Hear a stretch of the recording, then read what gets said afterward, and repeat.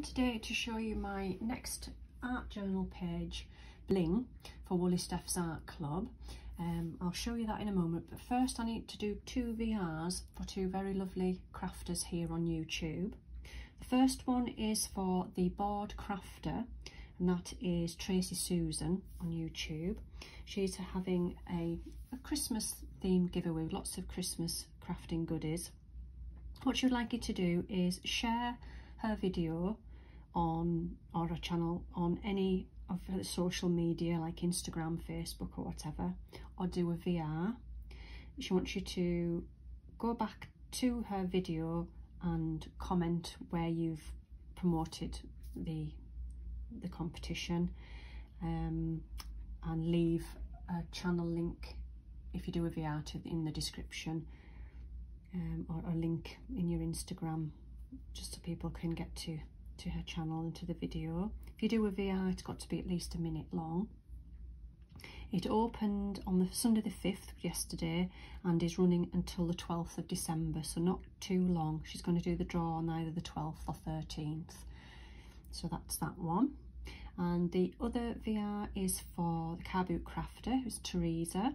She's having a Road to 500 giveaway. She's, I think, on 450 something subscribers, so she wants to try and get to 500. Again, she wants you to share her channel or the video on your social media, or do a VR, and then again she wants you to go back and comment on her video to tell her where you've actually promoted the channel or challenge, just so she can go and have a look. This one's running until New Year's Eve, and she's going to do the draw on New Year's Day. So the prizes for that one prizes for that giveaway aren't Christmas themed. Lovely prizes though. So go along and stay for the Board Crafter, Tracy Susan, and the Carboot Crafter, and I'll leave both links to their videos, their channel giveaway videos, in the description below. Right, so that's the VRs out of the way. Now I'm going to show you my Bling page, and there we go. I've just covered it in gems.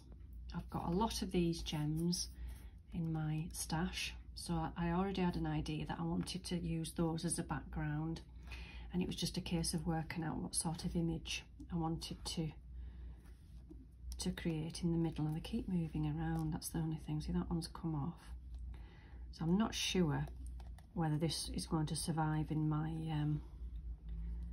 album. I mean, I've just stuck them down using their own sticky on the back. I mean, I could have used the Cosmic Shimmer glue to stick each one down, but it would have taken twice as long, and it already took a long time to do as it was. So I have got a spray that I may be able to spray over them. I'll see if I can put my hand to that. Yeah, this here, shine and spray and shine, and it's like a varnish over the top. I might give that a go and see if that does anything. I don't know, but I like the butter. What I did initially was on the 4x4 piece of card, I just stamped a butterfly stamp that I have, and I just stamped it in antique linen, so it was just a faint guide for me to just stick the gems down, and I tried to keep it symmetrical, obviously with the butterfly being that way. They are starting, every time I look at them they seem to move. I'll have a go with that spray before I stick them into my book. But my book doesn't really look as full as everybody else's, I've noticed. I don't know whether mine have been quite flat. There's not a lot of dimension on mine, but I thought I'd have a look. See, I've got another one on my finger. I don't know where that's come from. Just stick that back down there. I thought I'd have a little quick flick through. I will continue with this book because I have got pages spare, and then I could add more to it. As I say, it's still sitting quite flat. So that was the first one. That was my summer page, and then that was the nature, and then Halloween, and that was my snow globe for winter. The steampunk, I like that one, I enjoy doing that one. And then that was the funny one, which was quirky. And floral, And then my little napkin birds have got a bit crushed in there, but that was the birds page. And the vintage, I like that one as well.